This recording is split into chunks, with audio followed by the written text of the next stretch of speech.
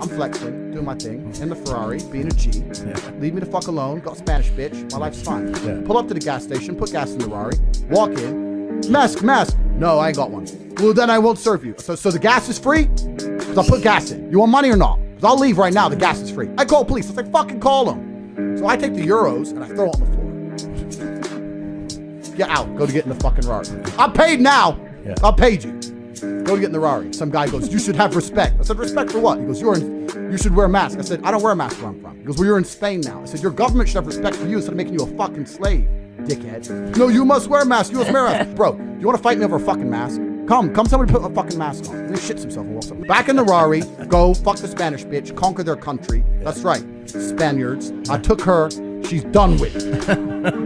Done.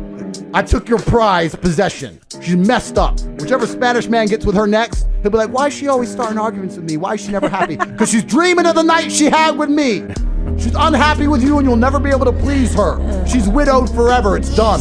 Fuck you, Spain. I might have gone easy on her pussy if it wasn't for that little fucking Pedro motherfucker coming to me trying to tell me to do shit. That's what happened. That's what happened.